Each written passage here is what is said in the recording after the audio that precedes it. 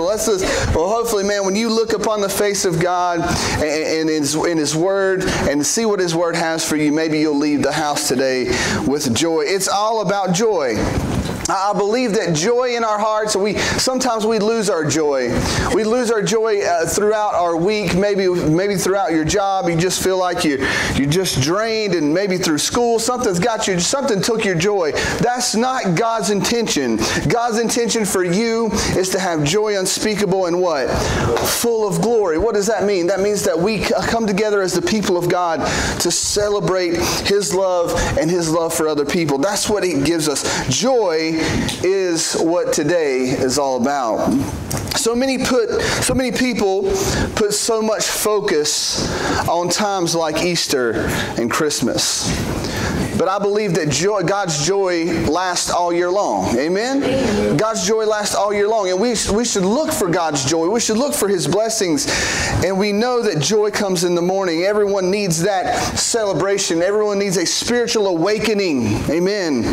We need a spiritual awakening in the house today. But that being said, I want to continue our series. If you've been here for the past 3 weeks, you've been really deep involved in a series called The History of Easter. The history of Easter. What is the history of Easter? It's the moments leading up until Jesus' death on the cross, His burial, and His resurrection that we celebrate today. We just read maybe the first of the service about how they came to the tomb early on Sunday morning.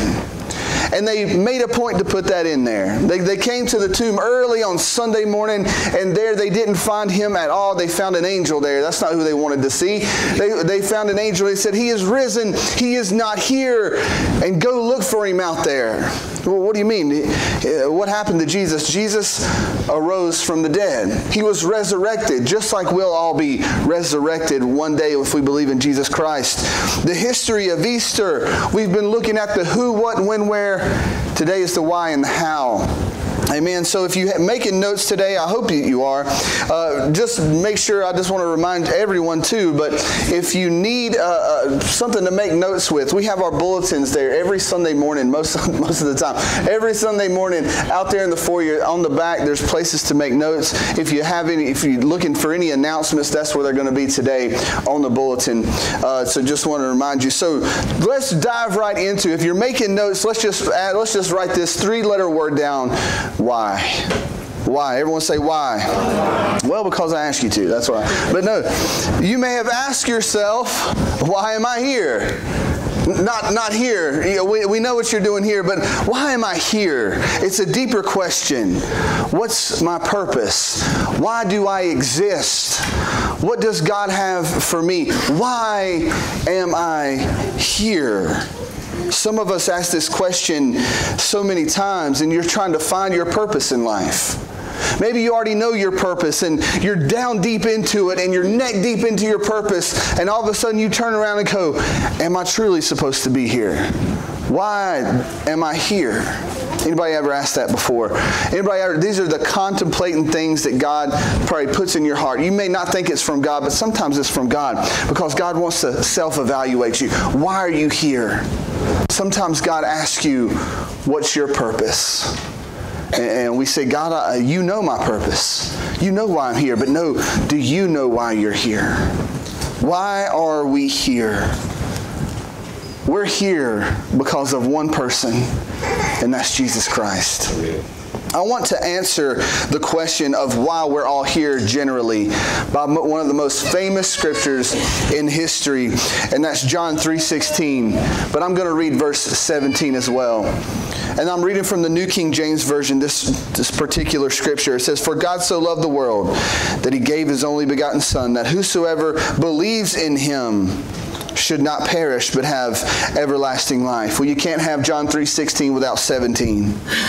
"For God did not send His Son into the world to condemn the world, but that the world through him may be saved. We have to understand that's why we're here. Our purpose is we're saved by grace. Our purpose is to worship God.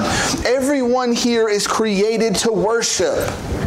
Everyone who is present in the house and who is in our communities that's not here today or that's in other churches all across this country, this county, whatever, we all serve one purpose, and that purpose is to worship God. Why? Because he came to this world so that we may be saved. Saved from what? Saved from what? Saved from, that's all Christianese to me, baby. Saved. That's what we talk about. Saved. I'm saved. What are you saved from? Do we know? Have we repeated this language for so long that we have forgotten why he came and what he's done? Remember, the question today is why. If we're not asking these serious questions today, then I believe that we've lost something along the way in our Christianity if you're saved. And if you're not saved, this is a perfect time to evaluate your life. People know when they're saved and when they're not. How do you know? Well, I gave my life to Christ at 4 years old and I'm good to go. Well, if you don't go back in your life and reevaluate where you've been, sometimes God will show you some things in your life that he'll hit you upside the head with and say, okay, listen, have you trusted me always? Have you given your heart to me always? Why are you here? Some people have failed to listen to the voice of God that comes through the Word of God. That's why it's called the Word of God. This is His Word to us. This is His communication to us. Have you picked it up and dusted it off and found your purpose today? For God so loved the world that He gave His only Son, that whosoever, that's me and you. Who are the whosoevers? Can you say amen if you're a whosoever? Amen. I'm a whosoever. Believes in him should not perish, but have everlasting life. The why we are here is to spread that news. It's to spread that gospel. It was a miracle. It was a miracle for us even to be here. Because like I've said for the last 3 weeks, we all have fallen short of God's glory. We are the ones who put Jesus up there on that cross. He went to Calvary for the sins of mankind, me and you, on His shoulders. We did that. I've never seen Jesus before. What are you talking about? I never nailed anybody to a cross before. No, but your sins put Him up there. Your sins have put Him there. So we're asking the question, why? Why did Jesus come? One reason is to say He came to save. We needed saving as human beings. We needed saving from Satan and his ways concerning us. If you believe in God, you best better believe in the devil too. That's right. If you believe in angels, that angels surround us, you best better believe in there's demons too. Because there's another realm around us. It's called the spiritual realm. And it's not like ghosts. They're not spooky. It's not Scooby-Doo-ish, okay? It's what it is reality. It's more of a reality than this one. The spiritual realm is where battles are won and lost. Sometimes battles are won and lost in your own mind. Well, that's the spiritual realm going at it. It's ourselves. We have to, what are we saved from? We're saved from Satan. We're saved from what he has for us. The wages of sin is death. And we're saved from that death through the body and the blood of Jesus Christ. We all know the Bible says in John 10:10 that the devil comes to kill, steal, and destroy. This means everything in your life. He wants to destroy your family. He wants to destroy your good name. Amen? He wants to destroy your consciousness. Some people's got to think about this for a second. He wants to destroy everything about you. Your good name, your will, everything. He wants to destroy everything about you. And we have to understand that. So Jesus came to save us from this. It's true. Some of us contemplate this and ask, is it real? And I'm just being honest with you. And I can be honest with you, I hope. We've all contemplated, is this real? Even me. We've all went back and forth into our mind and say, did he really say that? Was he really there? Or we're relying all of our information on an ancient text.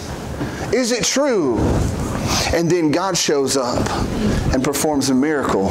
And then God shows up and performs and gives you the money you needed just in time. And then God shows up and saves you from that accident that you were supposed to run into. Everything, I'm telling you, He surrounds you and binds you. He keeps you safe, and He does all these things. And He speaks to your heart. Is He real? And we can say, amen, He's real. When they walked into the tomb, did they just make this up on their own? Well, there was Jesus laying. Well, let's make something up. Let's tell Him He wasn't here. No, listen, we all contemplate those things. And you're a liar if you say you don't. Because the devil will tempt you with lies. That's his job. He tempts you. He whispers in your ear, this isn't true. Don't believe it. Because he wants you. He doesn't want you to go to that next level with God. Because God says, come on up here with me. And the devil says, no, you need to stay down here with me. You're not being effective if you're with me. If you're down, if you're away from God. The Bible says if we draw closer to Him, He what? He draws closer to us. That's exactly what happens. There's nothing that good comes from Satan. Amen? Amen? Nothing at all comes good from the devil. So we know that Jesus came to save us from the devil's grasp. But listen, you have to realize this, that He also came to save you from yourself. Amen. Jeremiah 17, verse 9 through 10. The human heart is the most deceitful of all things and desperately wicked. Who really knows how bad it is? But I, the Lord, search all hearts and examine secret motives. I give all people their due reward, according to what their actions deserve. What does this mean for us? According to Scripture, that your heart, everybody say my heart, who you truly are. I'm not talking about the organ that beats. I'm talking about who you truly are in the core, on the inside. You may put a face on in front of church people and you, hey, everything's okay with me. And then you get in your car and everything's just not okay with you. You may put a face on between people and people will never really truly know who you really are. But God says, I, the Lord, search all the hearts. And He says this, the human heart is the most deceitful things. Think about the most despicable thing that you've ever seen.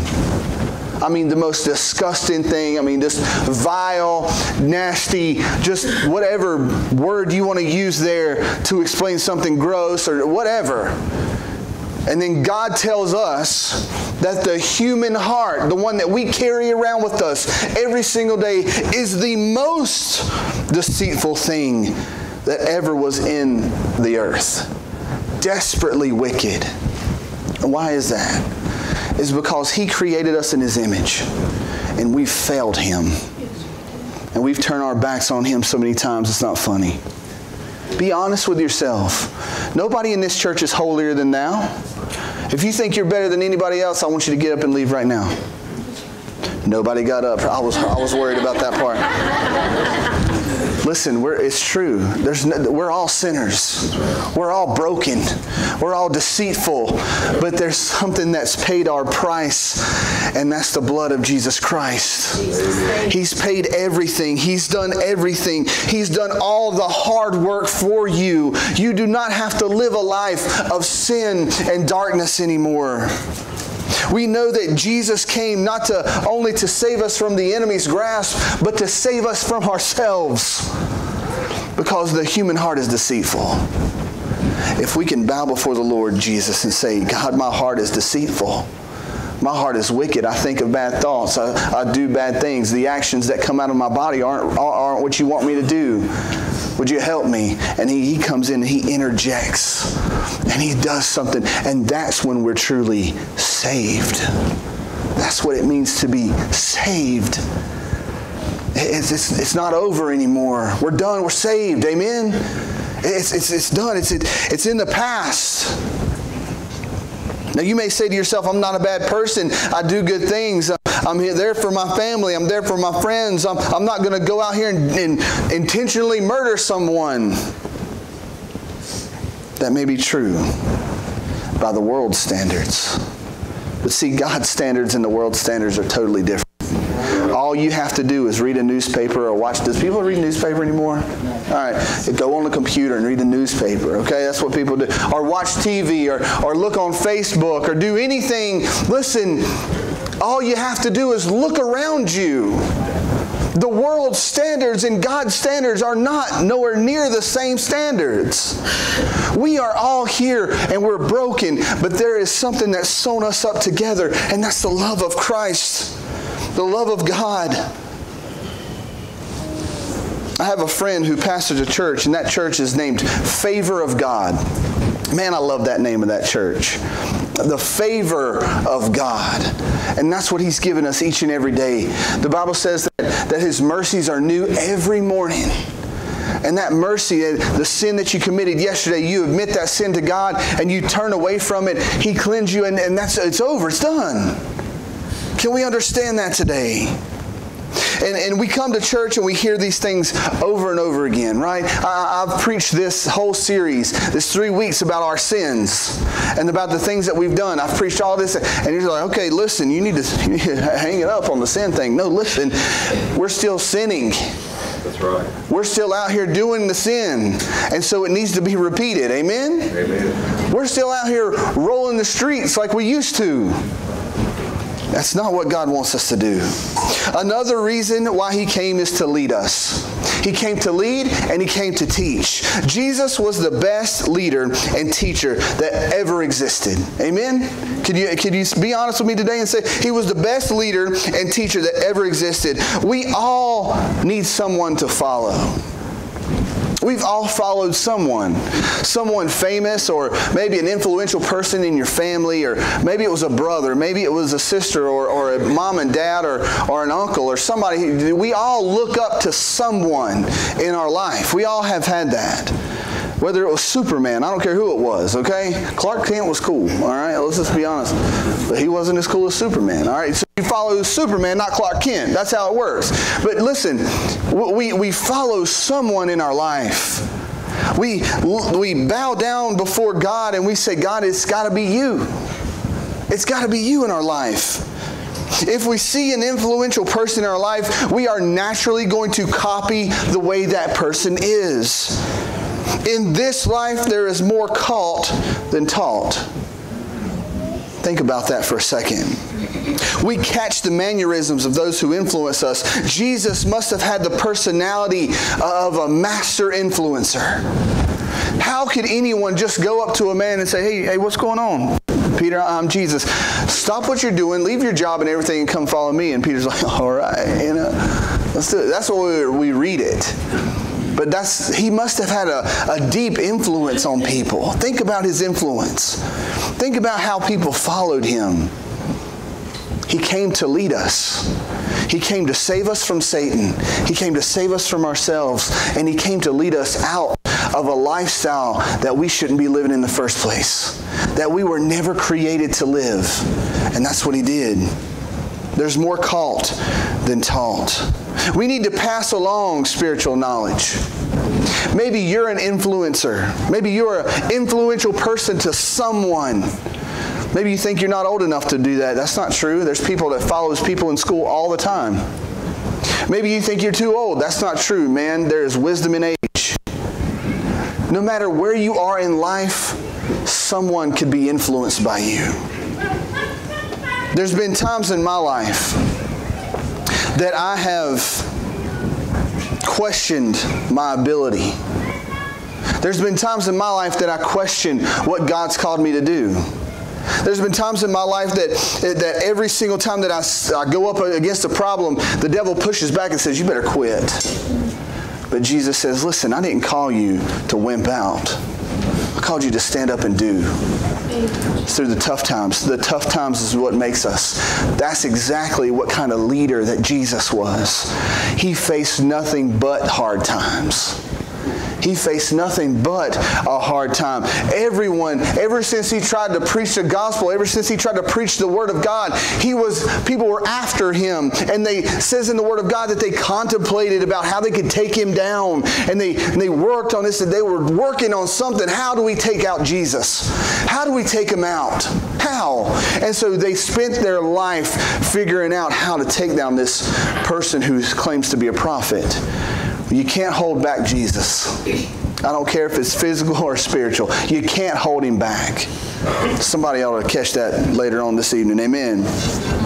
Another reason why Jesus came is to give us life, and a life that matters. I hear all the time from people, and it turns my heart that their life isn't what they want it to be. Very rarely is your life what you think it was. When you're 18 years old, very rarely is it what you thought it would be. Amen? Very, very rarely. And so we get on this mindset of, this is not who I'm supposed to be. This is not who I am. But God says, listen, I came, and John 10:10 says that the devil comes to kill, steal, and destroy. Jesus says, I came to give you life, and life more abundantly. He came to give us life. And not a life that's just somber or just going through the motions of each and every day. He tells us he came to give us life. That's where that joy comes in. That we're looking for things everywhere to fill in the gaps that God is supposed to be in. And we're looking for all these things to put inside of ourselves. And God just says, look, just put me in there and everything's going to be okay. I came to give you life, an exciting life, a life full of joy, unspeakable and full of glory. I try to give you all these things, but don't push me away. Don't fill in the holes with other things. I came to give you life. We ask ourselves why, and the answer is simple. Why? Because we couldn't. We couldn't what? We couldn't save. We couldn't save us from the devil. We couldn't save our own selves. We couldn't save our family. We can't lead. We can't do anything. So Jesus came to do all that stuff for us. No matter how hard you try, there are certain things in your life that you cannot achieve on your own. Happiness and joy is one of those things, I feel. You can't achieve happiness and joy on your own. You're going to fail. You're flawed. You're a person. You're a human. Anybody ever heard that expression? I'm just a man. I'm just human. I'm only human. Yeah, that's true. You're only human. But if you ask Jesus Christ into your heart, you become a supernatural human. And everything is washed away. Everything is better. Everything is right. You say, you don't know how I grew up. I grew up in a bad home, so no, listen. You are the only one that can control your destiny. You're the one. I don't care if you grew up in a bad home or not. A lot of people grow up in a bad home. But guess what? They make something of their own selves by calling the name of Jesus Christ. And He comes in and He rearranges the furniture, baby. And He paints the walls and He makes all things what? New. You're looking for something new today. Look no further than Jesus Christ. John 14:6. Jesus told him, I am the way, the truth, and the life. No one, everyone say no one.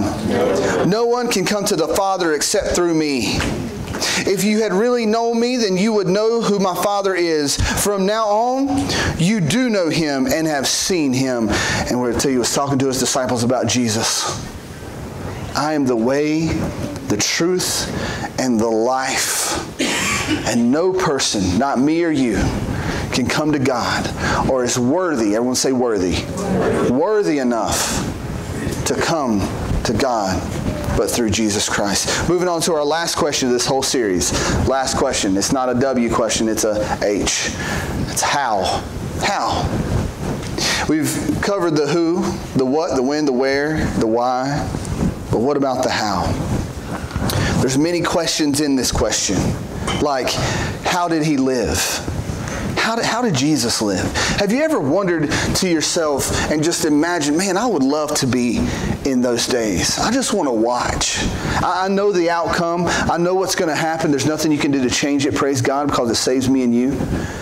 But wouldn't you just like to be a fly on the wall and just listen to the way he talked? What was his tone? How did he live? How did he conduct business? You know, before he was preaching, he was a carpenter. He was many translations go for a stonemason, but he was a builder. How did he conduct his own business? He worked with his hands. How did he talk to people? When you got done finished business with Jesus, would you walk away going, man, that's a great deal? You know, well, how would that be? How would he do? He was a business owner. That's how it was. And when he preached, how did he preach? You know, you just feel like, man, I just want to listen to a Jesus message. Do they have it on DVD? You know, when you go to heaven and you're like, man, can I just watch the Sermon on the Mount? You got that DVD? Can I just throw that in? Maybe it's a VCR in heaven. I don't know. Maybe one works where you don't have to rewind it. I don't know. Old school 90s. Oh, man. I think Jesus lived life to the fullest. Read about how he spoke to people. Read on how he communicated with people. He lived life to the fullest. And he called out stuff that was wrong. And he wasn't afraid to stand up and say, that's not right. He wasn't afraid to do the right thing. He lived life to the fullest. Many of us have a perception on how he lived. And we see these paintings of what that artist's perception of how he lived. Sometimes it's children around him, or sometimes it's him on the cross. But how did he really live? You see, Jesus sometimes is not a painting or another person's perception.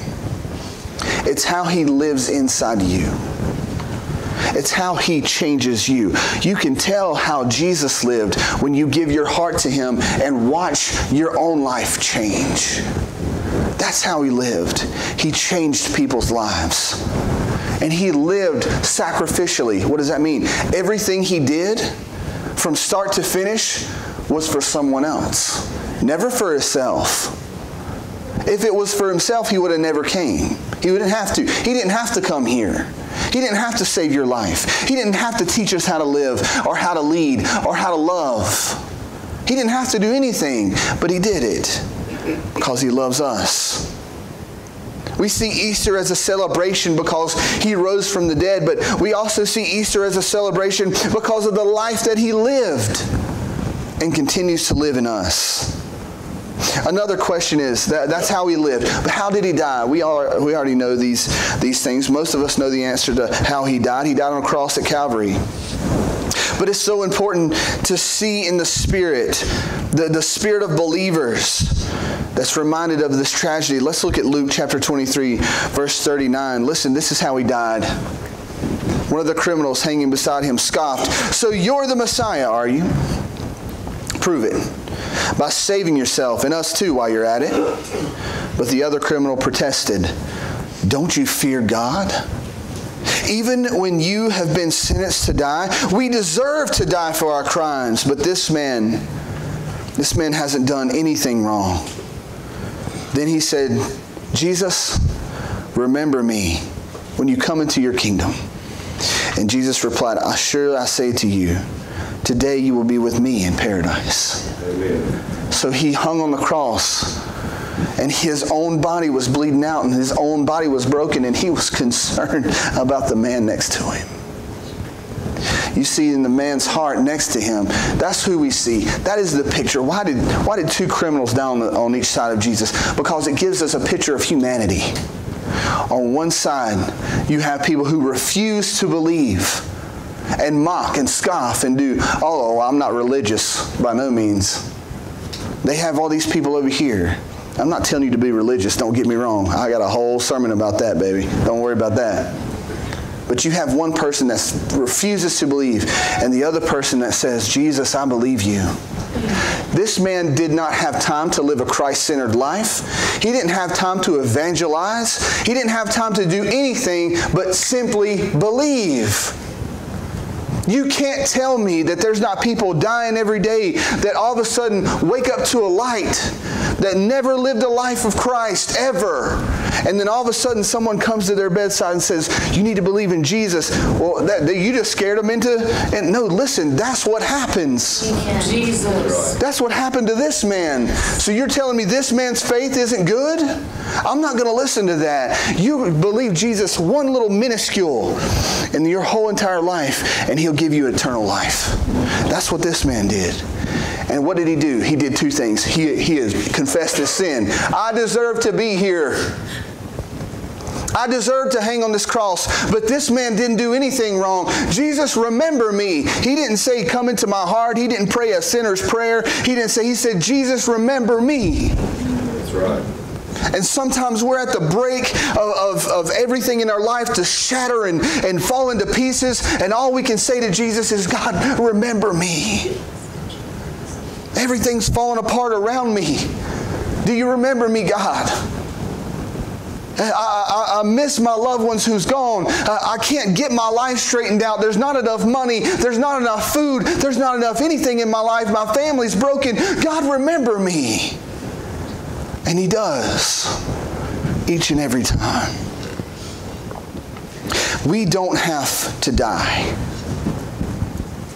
We do not have to die if you believe in Christ. We get to live because of His death. It brings us to another question. How does He still live? It's hard to us to understand the things of God at times.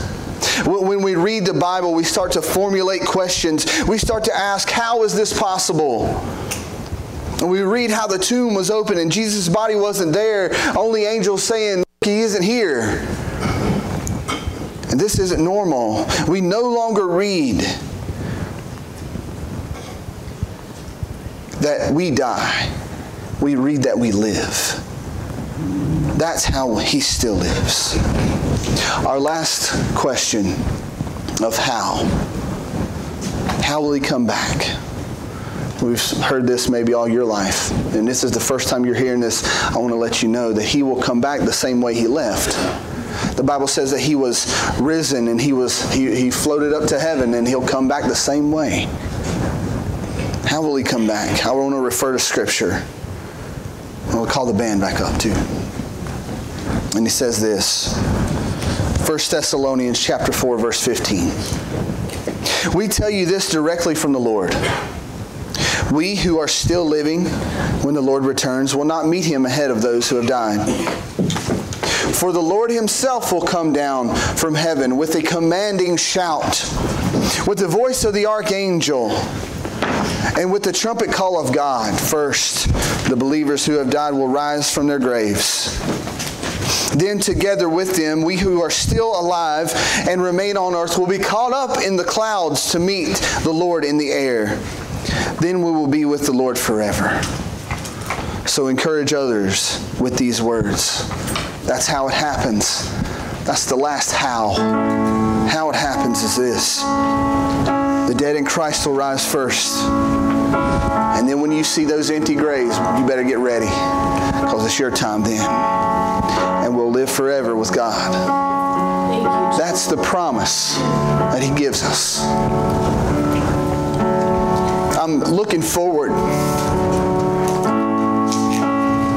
to being surrounded by my family who's gone on before us, and standing shoulder to shoulder with that person and those people and those friends. I'm looking forward to that. And we have something to look forward to today.